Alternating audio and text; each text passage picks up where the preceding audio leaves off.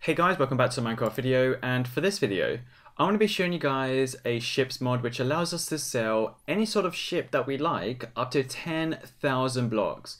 And just to so you can understand that sort of like structure, that ship behind us is only 8,000 blocks. So we can basically drive anything or sell anything about 20% bigger than that thing behind us. So that's pretty cool, so let's get started.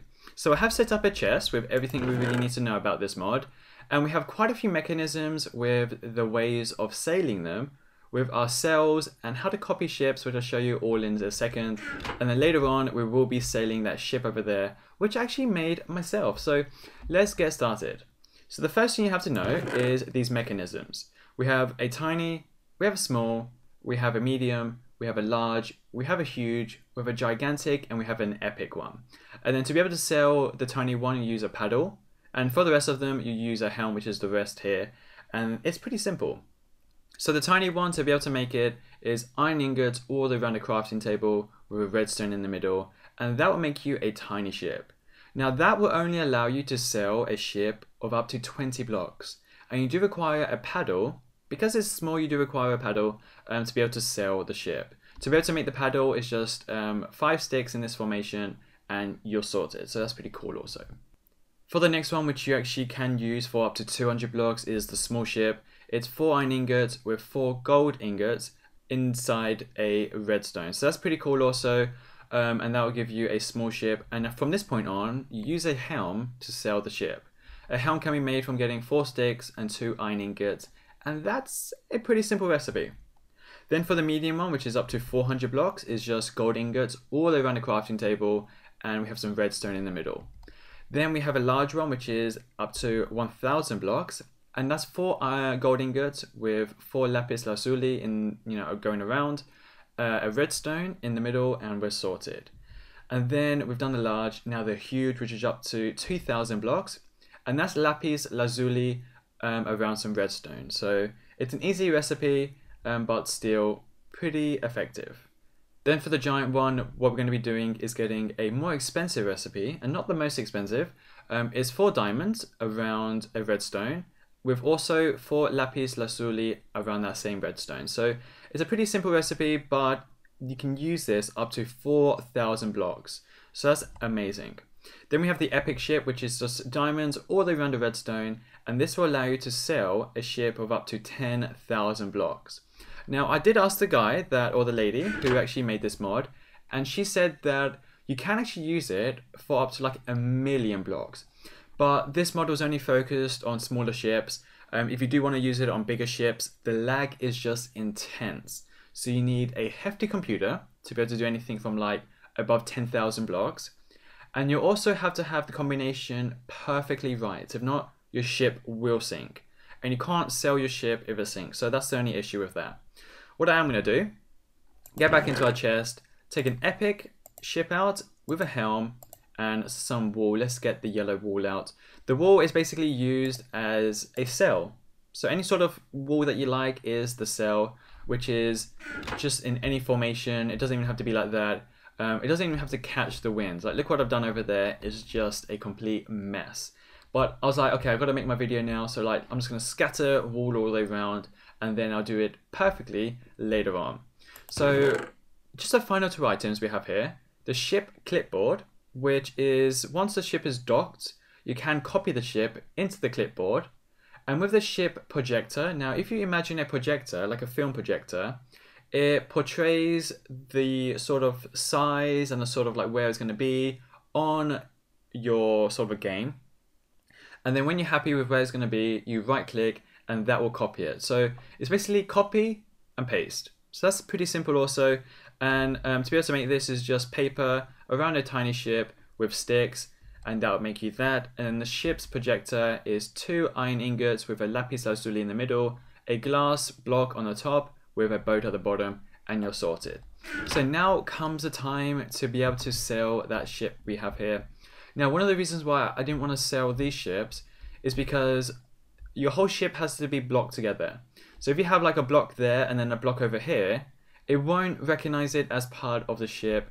So what I did was over there was a ship that I was trying to get, and there's so many pieces that get left behind. all these buttons get left behind, which is quite annoying, and your ship does get stuck in it. And then we have like items that just, you know, just aren't part of the ship. Even though these are, you know, these glass planes are connected, but because there's no block like here or on top or at the bottom or here or either side, it's just connected, and this little edge right there, it doesn't recognize it as part of the ship. So if I took this ship away, so much of the glass would be left behind, or the buttons would be left behind. We have some wall up there that would be left behind. And because they're blocks, your ship will get stuck. So you got to be careful where you place your ship or where you build it. But I built it just way over there, and you know, with nothing around, and it's built with wood, and wood at the bottom also because it has to float. You can actually build ships with wool, but it's a little bit more harder to control, and there's high chances of it sinking. And then I've got wool at the back, which will still class as my sail. And then right on the top here, we have our epic ship, and then I don't know what that was, and then our helm. And before I forget, I'm glad I saw it, we have the berth. To be able to make your berth, all you have to do is get a few wool, and I'll show you just now. It's wool with a gold ingot at the bottom with 2 sticks. It doesn't really matter what wool you get, you can kind of get the idea now. And all this will do is it's slightly similar to the normal beds, but this will stick with your ship. So just say you sail way over there, you sleep in the bed because it's nighttime, you will spawn in your ship, no matter where it was, no matter how far it is from where you last, you know, spawned. Wherever your ship is, this bed is where you will spawn. So that's pretty cool also. And all you have to do with your wool is wherever you see like an opening where air kind of like goes past, this will help.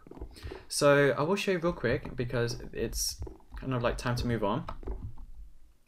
If you right click this, you can kind of see that it says 3.9 meters per second, 10.1 degrees per second, which is the turning speed. That's our top speed. The thrust is 1,884 knots, and the ship's mass is 610 tons. Now the great thing is that because it's made out of wood, it won't sink. So will it float? Yes. Ship is unsinkable because it's made out of wood. If it was made out of stone, that would be a different story. So what we might do is, you know, you just place your mechanism there with your helm, but I'm going to go over here, and I think there's going to be a high chance that this one just won't float whatsoever. So we just place it in the middle with our helm. So far nothing. It says found 55 sails, which is just probably single blocks.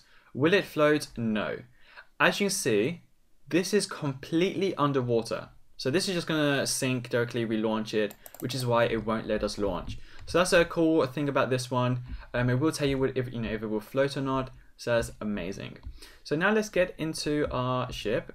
And real quick, I'll show you once again. 3.9, 10.1. So let's place, there's quite a few blocks real quick. Then if we go back down, it was 3.9 and 10.1.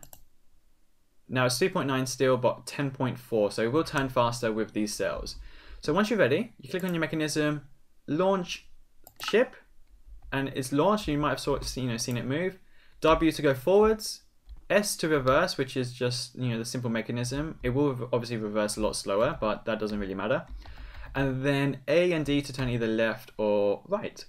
One of the things I love about this mod is just say return drastically. You will notice that behind, it actually leaves like a water sort of trail behind us, which is pretty cool also. I have to slow down, if not we're going to crash with that ship, and I don't want to crash. And you can sail anywhere you want as long as obviously it's on water. So that's one of the coolest things about this mod. And if you crash, you won't go through, it will just stop. So if I hit one of these boats right now, I will just stop and it will hit it. But one thing I want to show you before I hit a ship, just to kind of show you that it does work. To be able to dock it, which all you have to do is right click again and dock your ship, you have to be facing west. So northwest right now, you can kind of see on the compass. And directly inside those two red lines, we will be able to dock. So if I get that ready, there we go. And now we can dock, and it will place the ship wherever you docked it. So that's a cool feature, and definitely one of my favorite features of this mod. So that kind of does wrap up this mod, to be honest. Thanks guys for watching. If you have any questions, please post them below. Don't forget to give this video a thumbs up and subscribe, and I'll see you all very soon with another video. Peace out.